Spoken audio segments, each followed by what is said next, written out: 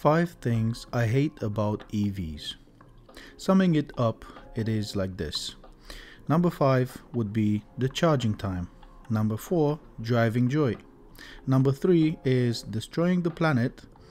At number 2, I have driving a smartphone. Before I get to number 1, I have a nice mention, which is no sound. And since we got to number 1, that is music. Now, let's break down one by one my reasons for not liking these electric cars.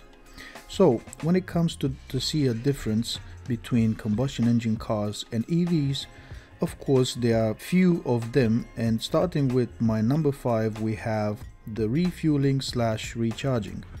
It is very simple for a regular car, and it takes about 15 to 20 minutes from the moment you turn off your engine until you start your engine again and drive off. Even with the time spent on queues, it's still around 20 minutes. But when it comes to EVs, you spend way more time, because we all know even charging your phone takes 1 to 2 hours. On top of that, while you wait, of course, you will spend money to make some purchases that were not in the menu for that day. Moving to the next reason, as a car and a man that is in love and playing with cars since he was 2 years old, I really love to drive my own car.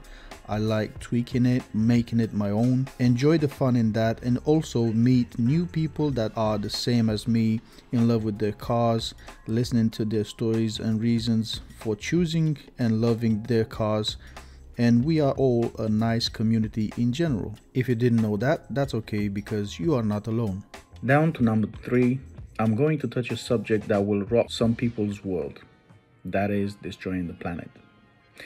Most people don't know or choose not to learn this, but anyone can search for the materials used to make these electric cars, see how rare they are, and look into the whole process those materials are going through to become parts of these cars, to see the waste resulted in the process, and the most important, where is that waste end up on this planet.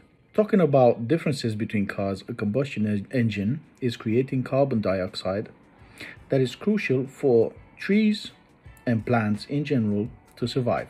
I bet a very big percentage of people didn't really think of the cycle between cars, trees, and all living creatures on the planet, especially humans. You are driving your combustion engine car, which is burning fuel and making carbon dioxide, right? Trees are able to take that and make their own surviving process, which is called photosynthesis or something. I forgot. But they making their own process of surviving, right? And after that, they produce oxygen for animals and people in general to breathe. And people will dig up some more fuel for the cars.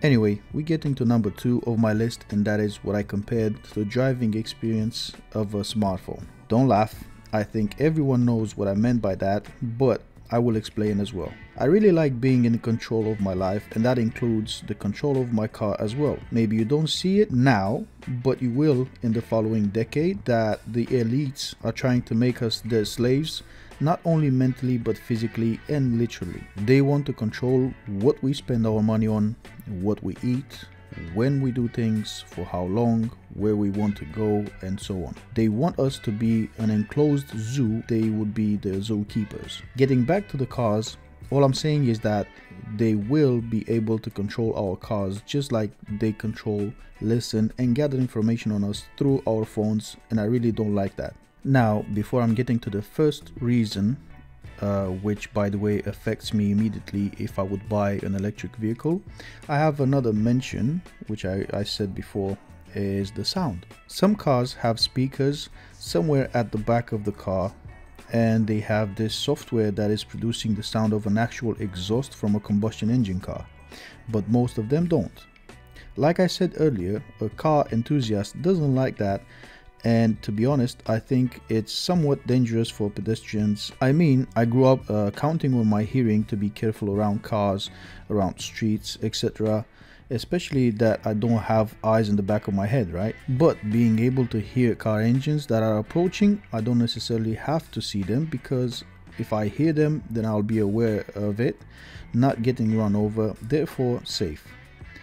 I really trust that some of you had an experience just like that, had that happening at least once in your life, and you were grateful to hear the car and save yourself, to save a relative or even a stranger, just because you heard the engine from the car that was coming right towards you and made the decision that let you or other people live longer. And we are down to number 1 on my list, which is the music. Like I said, this affects me directly if I would be to buy a car tomorrow.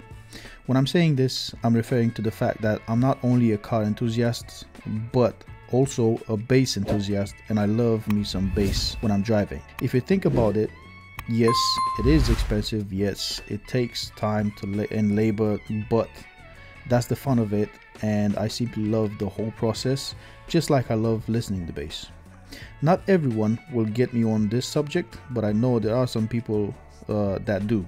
If you are one of them, you know what it takes to have a powerful bass in your car, and that's not possible in an electric car. Why? Well, the main reason is batteries. You need a lot of battery power to push those subwoofers, and electric vehicles simply don't have it. If you think they do, let me tell you that it might be true, but not realistically speaking. You can have all those batteries in the car, but those are for moving the vehicle, not to bump subwoofers. And if you do bump them, it will be for a few minutes until they drain out. After that, you'll need a tow truck to get back home.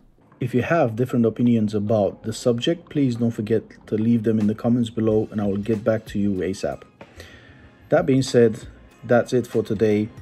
Thank you very much for watching. Don't forget to subscribe, to like the video, so the algorithm will spread it for more people to see it. And I'll see you in my next video.